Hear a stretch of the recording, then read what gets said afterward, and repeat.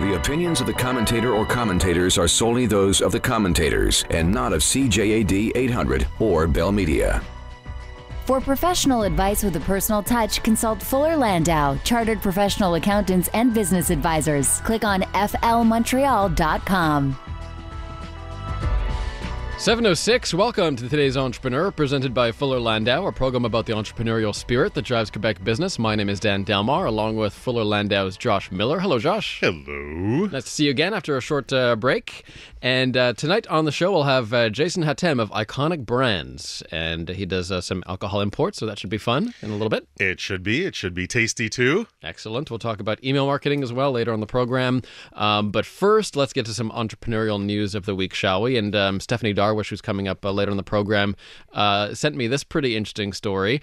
The psychological price of entrepreneurship. You can read this on Inc.com.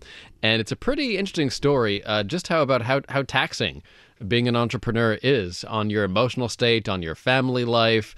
Something that I think a lot of entrepreneurs, myself included, weren't quite prepared for at first. I was going to say you probably can rattle on a whole bunch of information for half an hour with your own business, but and there's no doubt, and we've when we interview entrepreneurs here and guests, they're calm, they're cool, they're collected, but that's just an hour of their presence. That's not necessarily a normal day. A normal day can be far more hectic than that. From finance issues to labor issues, to marketing, to product issues. I mean, there's so much that can go well, but so much that can go wrong. And for any entrepreneur to deal with that and move on to the next day, I mean, how many times have we asked the question of entrepreneurs, was there ever a point where you wanted to give up? Like, at what point do you say, oh, maybe it's not worth it anymore? And invariably, they've all come back and said, yeah, there was this one point. However, they pushed through. So what pushed them through? The push through was their true desire, their belief in their product, their belief in themselves. And of course, that's the message. That's from the top. When you're talking about creating a culture in a company, it comes from the top and saying, I'm not going to be defeated. I don't want to let anybody else in my company know that it can be defeated. We can make it happen. We can go and move forward. But there is a huge balance of psychology, good and bad, that flows with it. What would be your advice to people listening who maybe are new entrepreneurs or would like to start a business? What should they prepare for first, just in terms of their life in general? How many hours should they expect to work, for example? Are there any rules there? The rule is, if you're starting from scratch, you've basically donated your life to this project for the next year or 2 or 10 or whatever, but at least for the next year, because only you can make it, really push it the way you want to see it. You'll take time to build a team around you and impart that knowledge and have that vision shared, but only you, if it's your vision and your startup, only you will really see how it goes. So if you're not prepared to invest 90% of your hours, then you really got to question it, because entrepreneurs, they live, they eat, they breathe what they believe, what they sell, the product, the service, and nobody does it better than them. Here's another frustration for entrepreneurs that they may not be expecting, and this is from the Sage Business Index survey. They found that the most challenging aspect to running a business in Canada is taxes. Yeah. Not a big surprise there, I guess. Taxes, by far, according to this survey, the most frustrating part of being an entrepreneur. Is this pretty much consistent with what you see every day? Well, I'll say it's not necessarily just the taxes side of it. I'll call it compliance. I'll call it filling out of the forms and making sure all the remittances are done and all the compliance work, all the rules are followed and all the paperwork. For a society that's going paperless, it's amazing how many trees we kill.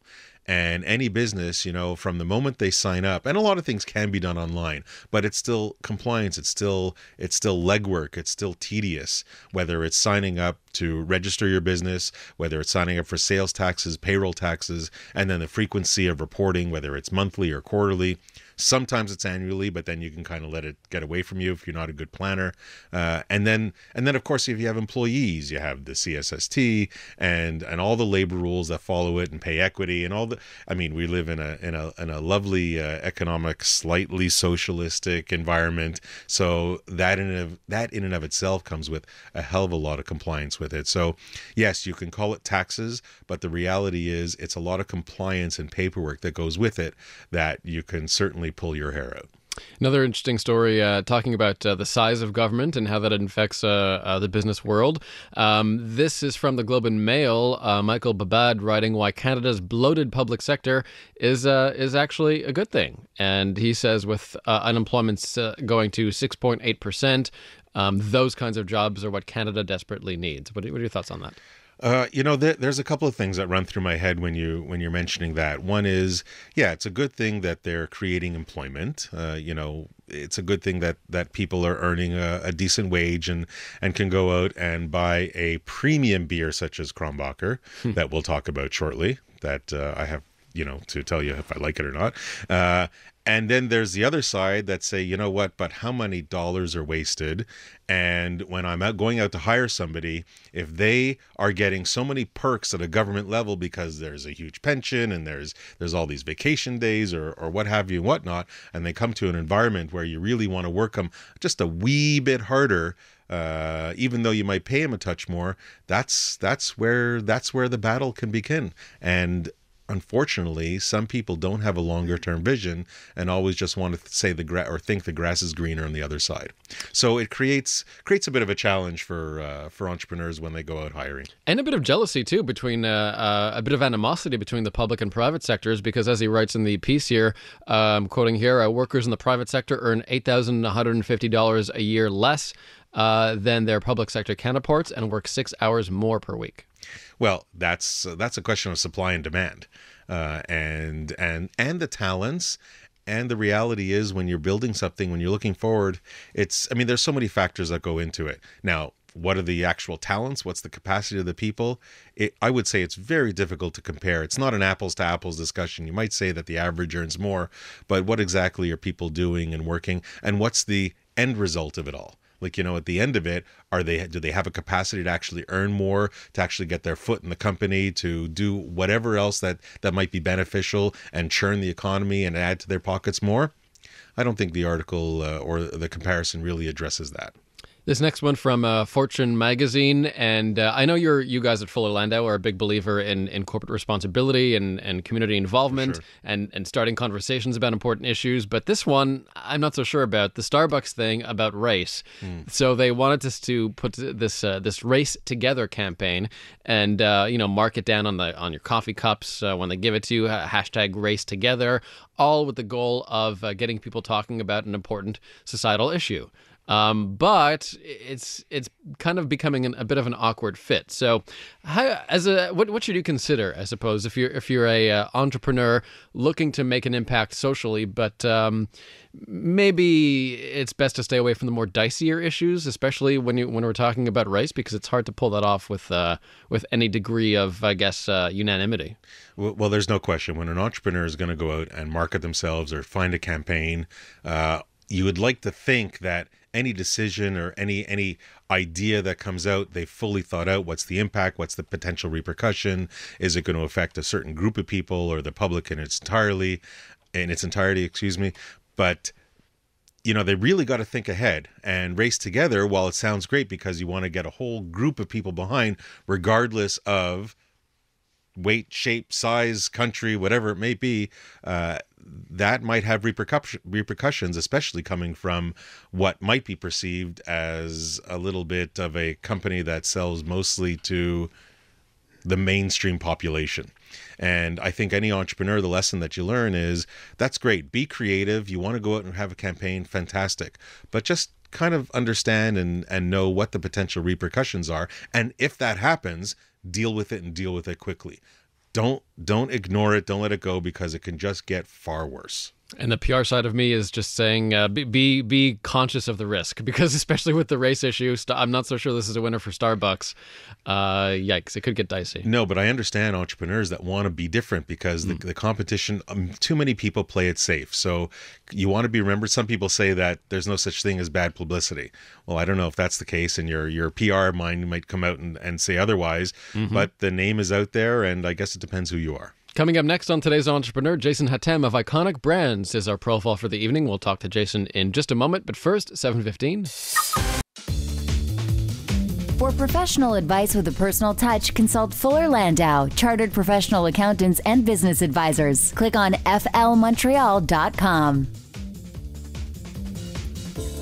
No, 7:20 on CJAD 800. Welcome back to Today's Entrepreneur, inspiring stories from outstanding business people. Dan Delmar and Fuller Landau's Josh Miller with you. And this evening we welcome our profile. It's Jason Hatem from Iconic Brands. Jason, welcome to CJAD. Thanks. So first question is always the easiest. Tell me about yourself and tell me about Iconic Brands. All right. So I started Iconic Brands about 5 years ago or so. I got my first job in the beer industry 8 years ago. I was working for Heineken as a sales rep for a couple of years. And the long story short, working with Heineken, I met people. I met essentially the distributors for the Canadian distributor for a German beer called Kronbacher. So when I stopped working for Heineken, with that relationship that I developed, Kronbacher was looking to set up their distribution across Canada a little bit more aggressively. And they didn't have any representation in Quebec, so they had asked me if I was interested. So at the time, I knew nothing really more than just basically selling beer to bars and restaurants. But I did a little bit of research and figured out what it took to really bring in a new beer into the province. And the list was pretty overwhelming. The requirements to get permits were somewhat intimidating, but after some discussions with the brewery, we decided that it would make sense to try to pursue that. I mean, Quebec's a very unique market for beer in the sense that we're one of the only provinces in Canada where you can actually sell beer privately. So we have access to about 10,000 licensed points of sale. So just before you continue, really what you do is you're a private importer of beer and spirits. That's really what the focus of Iconic Brands is. Yeah, I'd say beverages more broadly. Okay. I have a water product as well. My business is focused around beer, but yeah, a beverage distributor, yeah. Now, what did you, I know you kind of worked for the company before, but did you do this right out of school? Like where did the idea come from personally? I did it right out of school. I got an interview through a friend of mine. I think it was the day before I was writing my final exam at Concordia. I wasn't even really looking for a job, but I got an interview for that Heineken job. So I took it. I figured it would be worthwhile to check it out. And I ended up getting that job. And so the rest just kind of fell into place just through the relationships that I made working for them. So it wasn't really something that was planned. It kind of just happened. Well, listen, a lot of things just kind of happen, but you have to be in the right place at the right time. There's no question about it.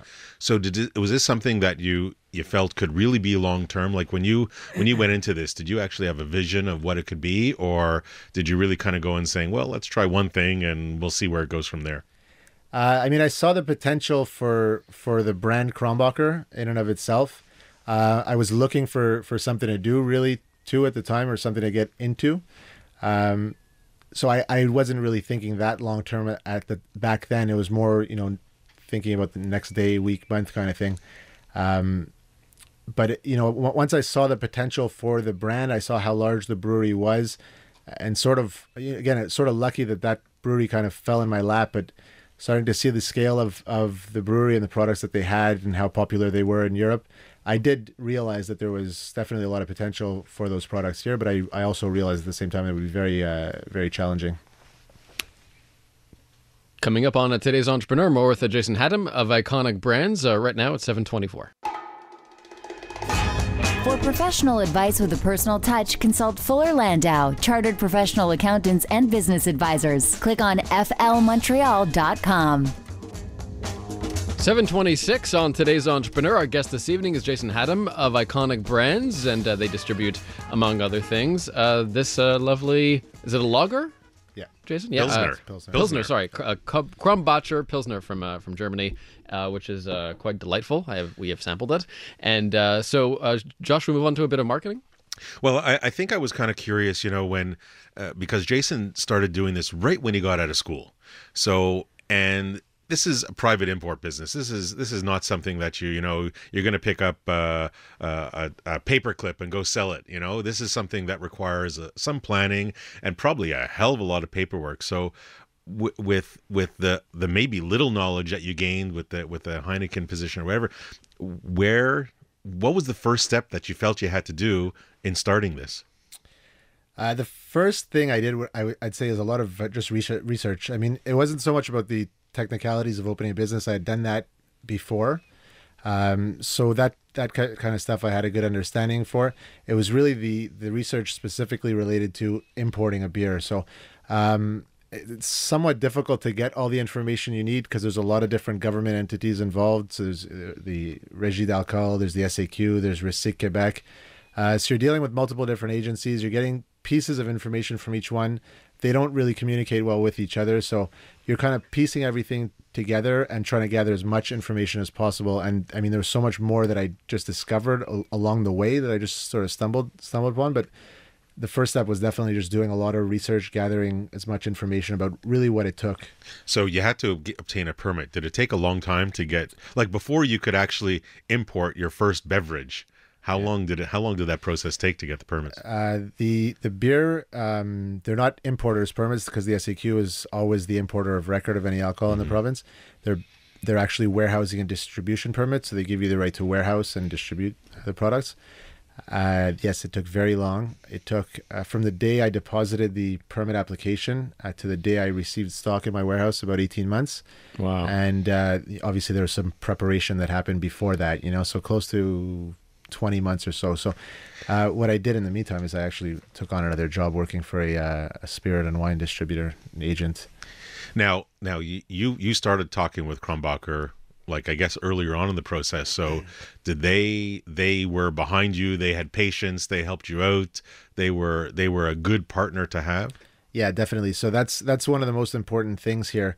They were patient and aggressive at the same time. They were resourceful. They're obviously a very large company, but they're independent, which is unique to find such a large beer who's not owned by a conglomerate. So they really they're really well organized when it comes to their exports. They have a dedicated export manager who travels, the 60 countries that she covers, and she made an effort to be here as much as possible in that early period. But she really made an effort to also understand the process, so she could then explain it to her boss, who's essentially the owner of the brewery. And there was a lot that was required of them too, so they really dedicated the resources necessary, not necessarily financial resources. It's not all that of a costly process, the application. It's a lot of human resources in terms of getting paperwork and getting forms filled out.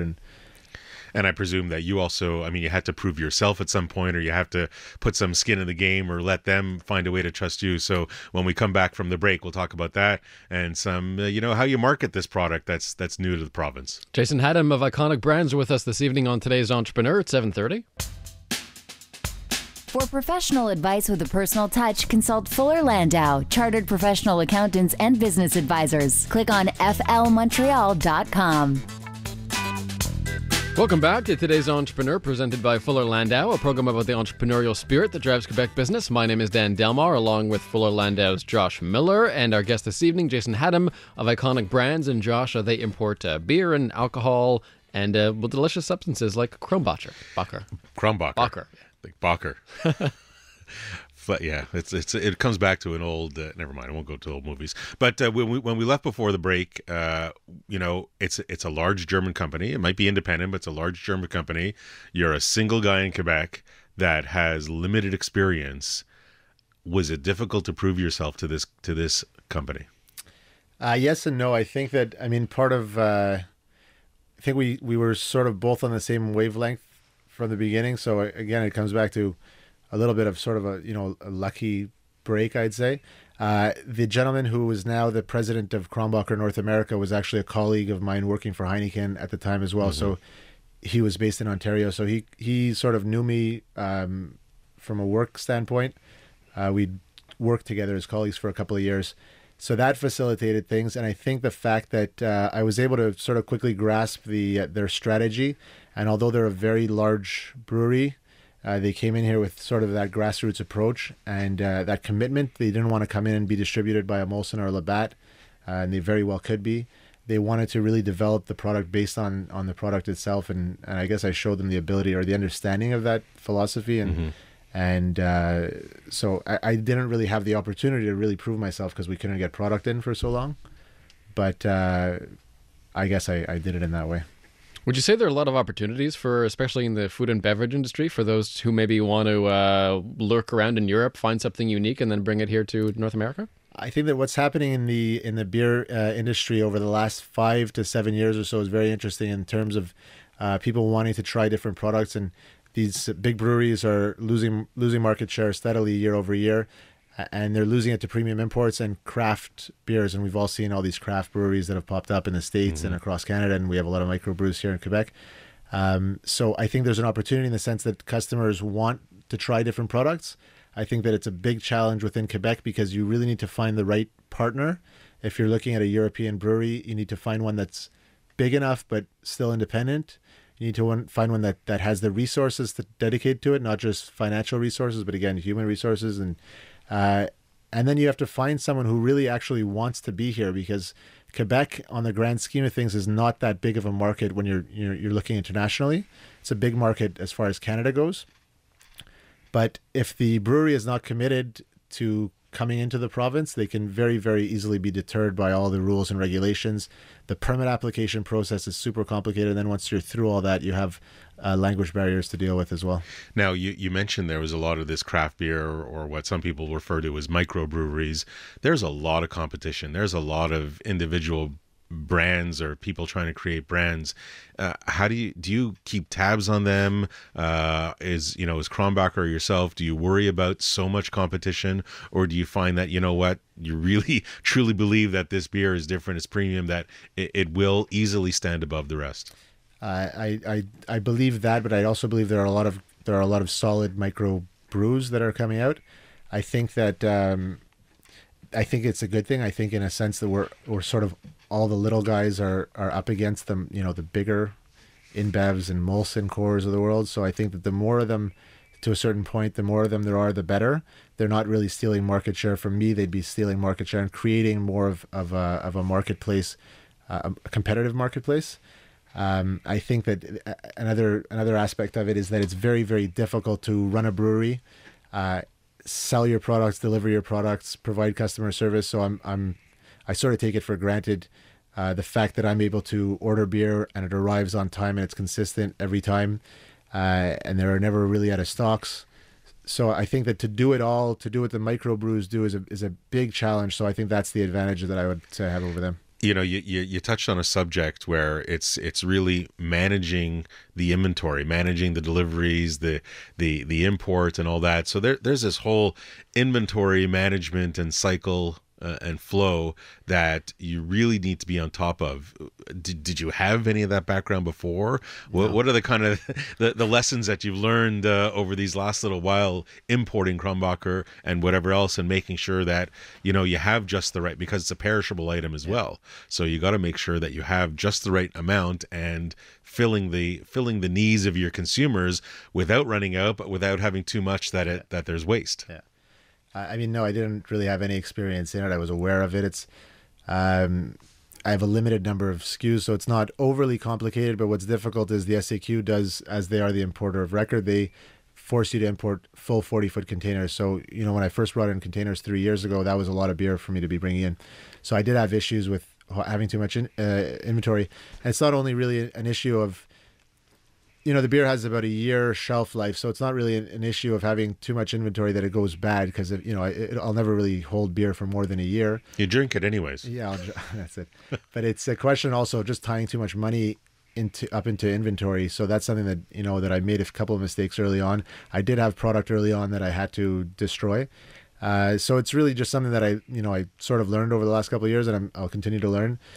Just my ability to manage inventory. Now that I have better rotations, I'm able to order more frequently and try to time things so that I'm low enough on inventory. Does the relationship with your primary supplier, with Kronbacher, help greatly? I mean, do they assist in making sure the product comes in, and or how?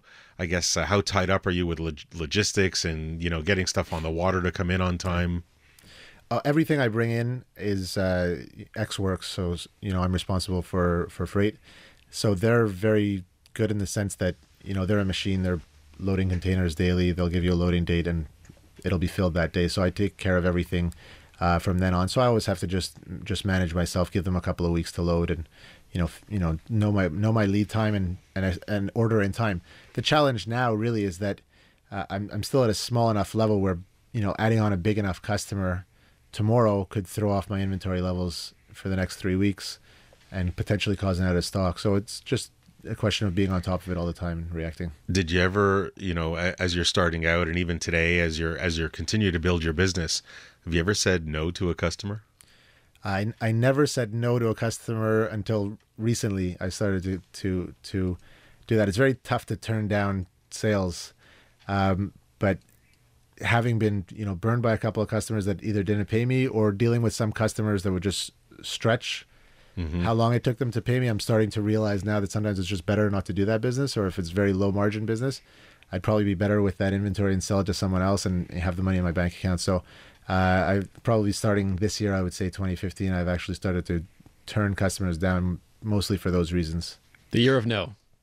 The year of the only a few, not a whole bunch. I guess you kind of, as you gain experience and as you're selling to more, you'll create those, I guess, a little more formalized process of vetting out who is maybe the wrong customer and who you shouldn't be selling to, because you're selling to the end retailer essentially, and maybe there's a few less than scrupulous people out there. Yeah, well, I guess dealing with a lot of people, you start to be able to identify those people a little bit quicker. But a lot of times, some of these guys that do that very well, and so they're able to trick their suppliers and to run one supplier up and then move on to the next. And I deal with bars and restaurants, grocery stores, convenience stores, dépanneurs. So I deal with a lot of small customers. It's not really that easy to do credit checks on necessarily. So sometimes it's just a question of imposing stricter rules with them. Do you feel that because you're relatively new to the game that some people can take advantage of you? No, I never really felt like anyone was out trying to take advantage of me. I think whoever did succeed in taking advantage of me took advantage of a lot of other suppliers as well. I don't think I was targeted in any way. Now, you're selling alcohol in many respects, at least that's one of your products. Insurance has got to play a huge role in this. What did you learn over these past few years as to what insurance do you need? How do you cover your rear end? Yeah, I mean, not that much, because that's part of the rules of the Régie d'Alcool, the SAQ. So they impose on us that we need a liability insurance policy in Quebec. So obviously we have one. The brewery has insurance, international insurance policies as well. So we're kind of double insured within the province. And then aside from that, it's really just insuring my inventory, insuring my cargo, and obviously ensuring my employees. And there's no question there's so much more, and the industry itself has changed, I'm sure, drastically over the years that you've been involved, let alone over the many years, which we haven't been able to get to, but Fret and I we'll see what we can do after the break, but we'll probably touch on marketing a lot more when we come back. Jason Haddam of Iconic Brands with us. We'll talk about marketing, about email marketing as well, with Stephanie Darwish of Fuller Landau on the way, but first, 7:45. For professional advice with a personal touch, consult Fuller Landau, Chartered Professional Accountants and Business Advisors. Click on flmontreal.com. Inspiring stories from outstanding business people. Dan Delmar and Fuller Landau's Josh Miller with you, and Jason Haddam from Iconic Brands is our guest this evening. We also bring in Stephanie Darwish from Fuller Landau to talk about marketing, and in specific, a great passion of yours, Stephanie, email marketing. It is a great passion. It's how I started my career. It's almost 10 years ago now. At McGill, I was in charge of all their email marketing for alumni, and I didn't even know what HTML really was. So it was really, I learned as I went. And ever since then, email marketing will forever be in my heart. Now, email marketing, exactly what you think. You're sending, you create something that you want to send via email, yes, and you get it out there. So what's so special about it? What's so special is that you can make them pretty. And actually, despite the rise of social media marketing and ensuring that people are engaging with your brand on Facebook or Twitter, email marketing still does wonders, and it still should be an important part of any company marketing strategy. So I have like a few tips I'd like to share. Go for it. Number one, and this is something that's often overseen because it just seems like an extra step that's not needed, but making sure you have a hosted version of your email somewhere. So that little line that says click here to view in a web browser, so that, I mean, it's very rarely clicked unless there's a problem. But if there's a problem and someone wants to click and see your email, they're just frustrated. So at least if you have the hosted version somewhere and it's like click here to view in a browser, at least you're giving that problem email a little bit of a second chance. I guess you need a functional website, something that links to whatever you're talking about. Exactly. I mean, I'm not even thinking about covering that actually, but it's true. You need, first of all, an email marketing system. You need concepts. You need to make sure that you have your database clean. Like, there's a whole bunch of other things. So get all that in place and then make sure you have a hosted version. Something else that people often forget that I actually learned at McGill was to always have a little bit of copy before your click here to read this email and before your image. So I call that the header text because that's what shows up in the preview.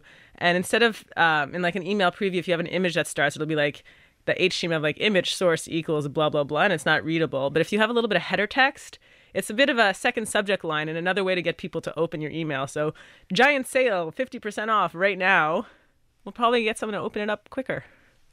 So this is something that's not in the title, not in the subject line, but something else. Something else. It's in your, and I'm talking about emails, not plain text emails. I'm talking email marketing that are HTML emails with images and clickable links, etc. So this is before your main body of your email, even before your click here to view in a web browser or share this, just a line of plain text that kind of enhances your subject line because your subject line is always super short. So this gives you a little bit extra real estate to entice people to open up your email. And I guess being in that we're in the lovely province of Quebec, when we always have to do things bilingual, it gives you that much more space to make sure you have a bilingual message. Well said, Josh. Well said, exactly. I'm reading your mind, Steph, I know. You are. Here's a question, though. When can you email market to clients? Do they have to expressly give you an email address for that purpose, or you just collect them wherever you can? So this is now because of CASL, the Canadian Anti-Spam Law. I don't want to give too much legal advice on this, but this is what I would do. Your clients, you have their email addresses. Those are people you can send emails to. Don't buy a list. Don't steal a list. If you find an email address on the internet, email once and respect unsubscribes. So it's a bit touchy, and there's actually just the first lawsuit under this law that came out. I don't have the details in front of me, but it wasn't like a spamming company. It was a regular business. It was a tech business, actually, and they just recently got fined by CASL, or about to get fined. But I would say proceed on the cautious side for now anyways. Today's entrepreneur on CJAD, Stephanie Darwish, is here talking about email marketing, and Jason Hattem of Iconic Brands. It's 7:54.